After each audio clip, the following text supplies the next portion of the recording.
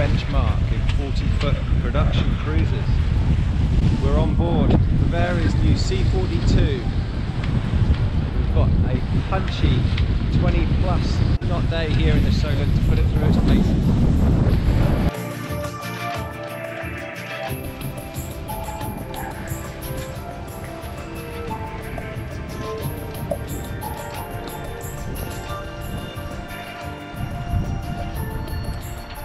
So this is what a Bavaria cruiser looks like, right?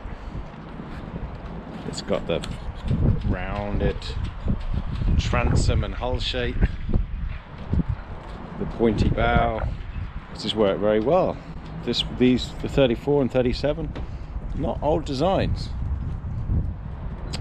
But look what they look like now. Welcome to the new generation Bavaria. The first Bavaria with chines, designed by Kazuti Yacht Design.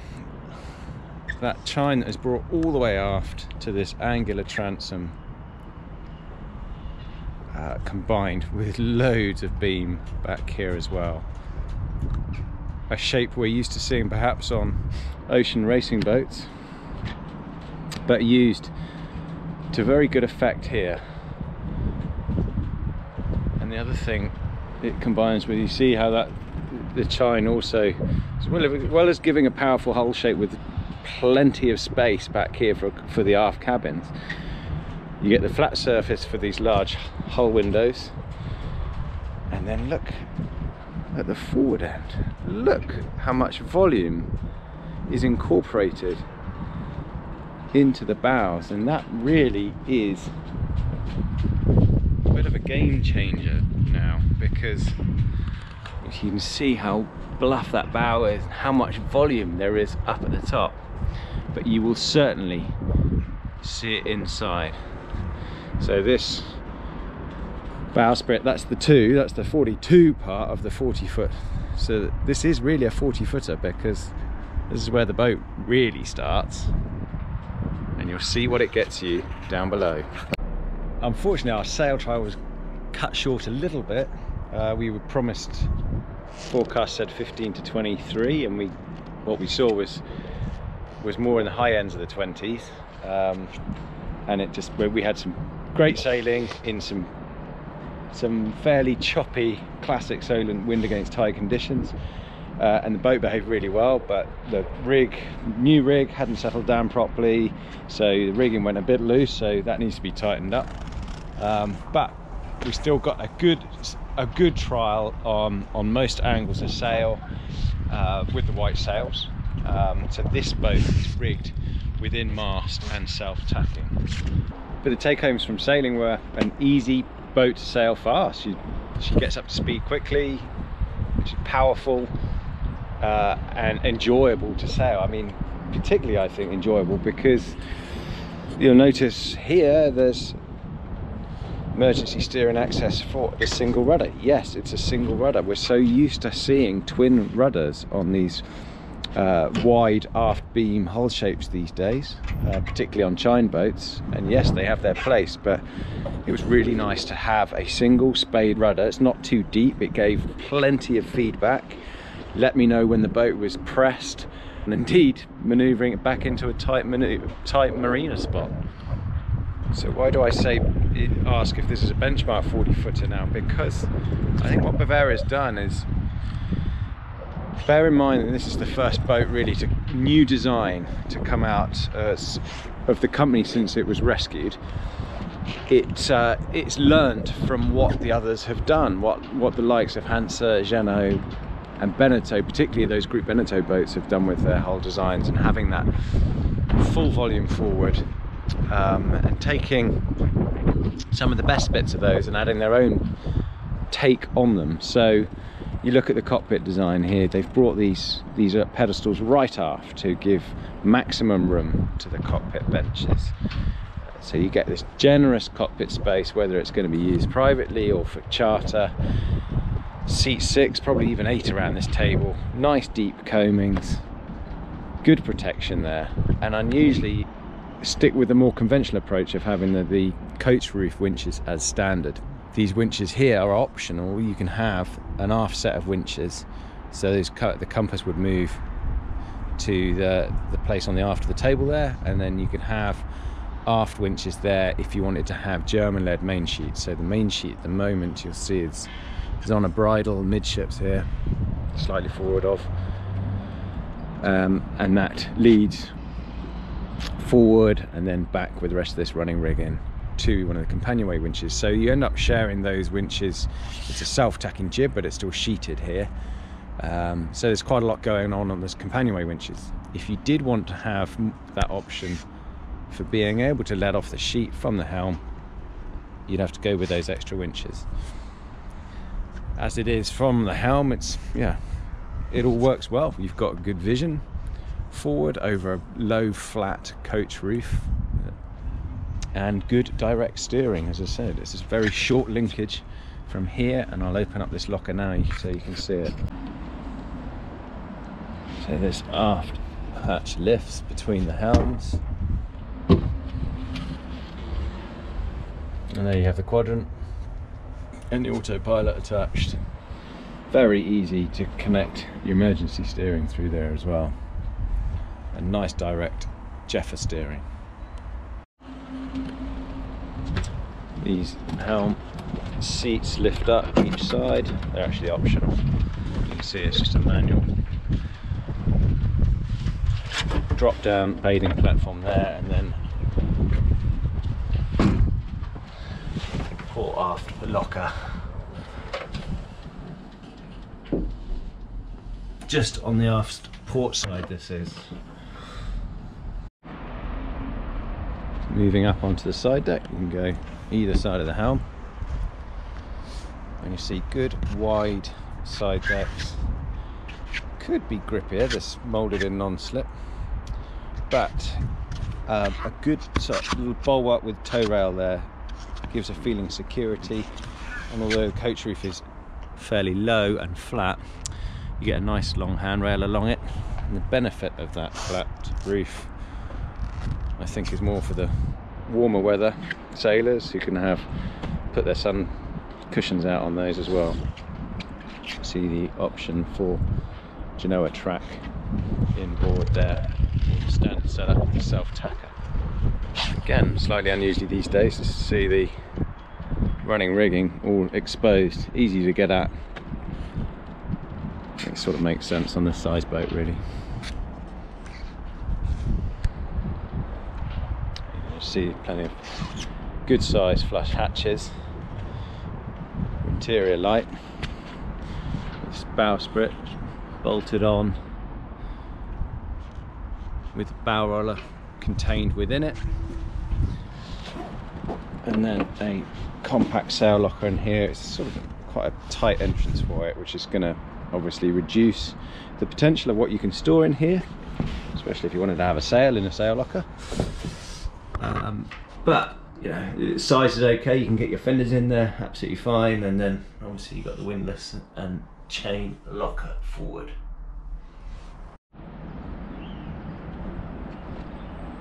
Notice how nice and long this companionway hatch is. So you get plenty of light down in here and a shallow entrance into the interior.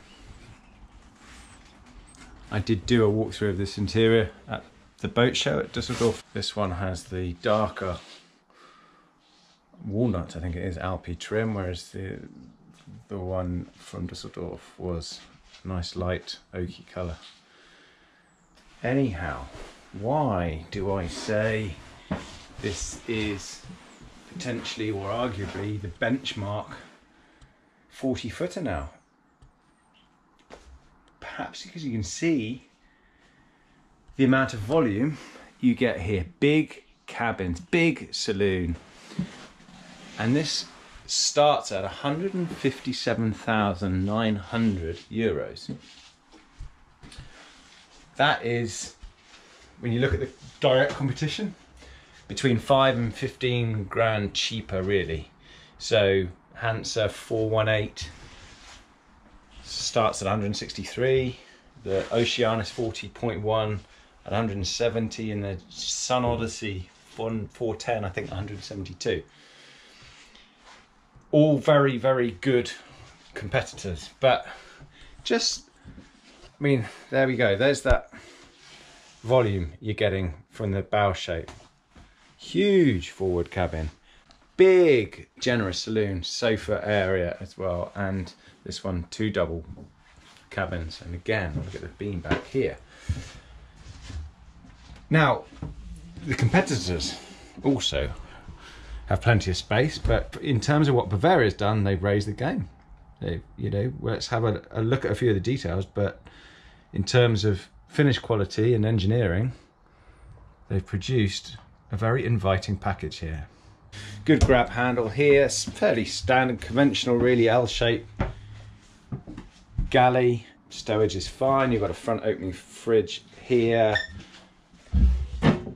Lift tops to stowage, or I guess extra cold stowage there, and then the bank of 3 top-down lockers, and a nice bank of soft closing drawers there with a bin under the sink.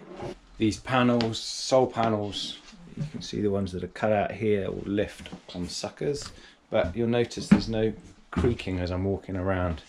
There's a solid feel to the furniture. I cannot understand why people use these 90-degree edges. I was told that the production models probably wouldn't have this on the C42, but you know, it's just not practical, obviously, on a sailing boat to be able to fall against hard edges. That aside, the styling has been done well. Plenty of headroom here. You see all the natural light pouring through. The deck step mast means you just got the post here. Plenty of space around the saloon area, and you can see you actually get a proper size saloon table. It's practical to work, lifts right over, and there you can sit 6, probably more, around that table. So like the cockpit, you can seat a proper amount of crew with everyone in comfort. Comfortable cushions, a small amount of stowage below. This has actually got a reverse cycle aircon in there, so that takes up a bit of the room below, but nice lighting. Dedicated nav station of sorts up here, nice and compact. Lift top, get a chart stowage forward, and then the switchboard is actually just back there. You need to unscrew it to get any access to the wiring though. And you can notice this bank of lockers that runs around the galley and the saloon, and then moving into this huge forward cabin. Keeps headroom 6'2", 6'3", right up to the berth here, and rather than going for any sort of island thing, they've just gone for one big bed that you can roll around on there. Lots of natural light again. Sit forward on that headboard. Big hatch, natural light above it, or look out the windows. And then if you don't have the ensuite, so you can have 3 cabins with 1 head like this one, 3 cabins with 2 heads. So I would obviously probably have that extra heads which would go in here, and you would lose that wardrobe. You still get the same amount of stowage this side. And then moving aft, the single heads, sort of fairly compact entrance area. That's because the heads shares the wet area of the shower, which means you get the option, you know, for standing shower or seated on the angled heads, and keeps the wet area all in one. These companionway steps all lift. Good access into the engine room. So there's your engine battery at the base, access panels either side. The insulation's not the thickest. It was actually the exhaust ventilation in the cockpit, which is quite loud. I think that could be addressed, but great access. This is the standard 40 Yanmar impeller, oil tank, fuel filters, and then, as I say, you can come in from that side to get at the gearbox oil. The aft 2 cabins are identical if you take 2 half cabins. If you just go for the 2 cabin version, then this side would be just stowage really, a pantry area I think they call it. Otherwise, the format of them, a big double again, plenty of room in the quarters here, lots of beam, stowage in single wardrobe shelves. And there's that access panel into the engine, nice and tall, and one to get at the autopilot, and then one more panel aft to get into the wiring that's on the aft bulkhead, and at the rudder stock as well. Below the berth is just a tank, so there's no stowage there. So all in all, I think Bavaria's done a good job here. I think they've really stepped up their game. And they have to really. This is a fiercely competitive market, 40-foot production cruisers. For 250 to 300,000, depending on options, all in, including tax, this is a lot of boat for the money.